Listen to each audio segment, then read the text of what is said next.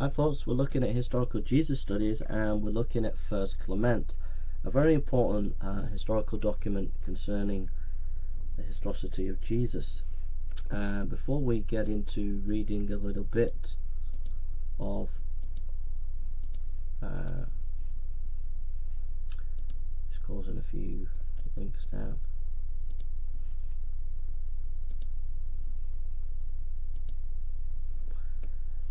Information on 1st Clement on the Anchor Bible Dictionary by Wellborn.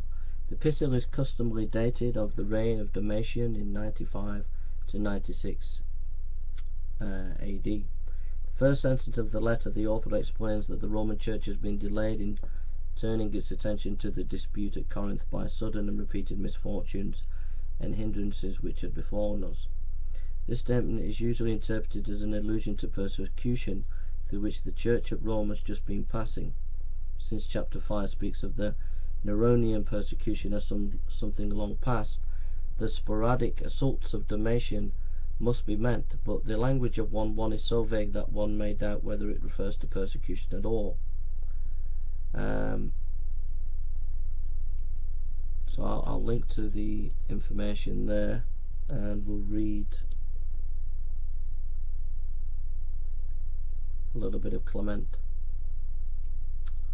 By reason of the sudden and repeated calamities and reverses which are befalling us, brethren, we consider that we have been somewhat tardy in giving heed to the matters of dispute that have arisen among you, dearly beloved, and to the detestable and holy sedition, so alien strange to the elect of God, which a few headstrong and self-willed persons have kindled such a pitch of madness that your name, once revered and renowned and lovely in the sight of all men, have been greatly reviled.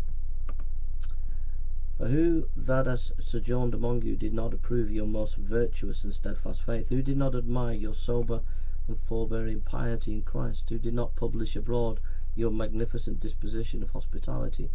Who did not congratulate you on your perfect and sound knowledge?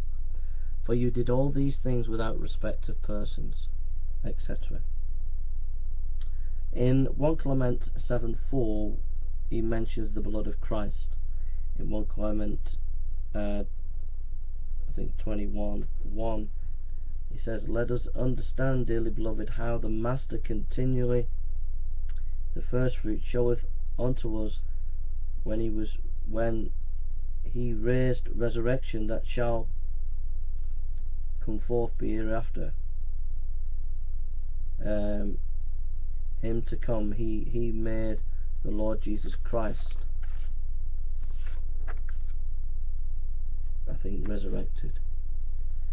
So basically, reading the letter, we do get some facts about the early church actually believe that Jesus Christ rose from the dead. So that's historical information. Alright, thank you for listening.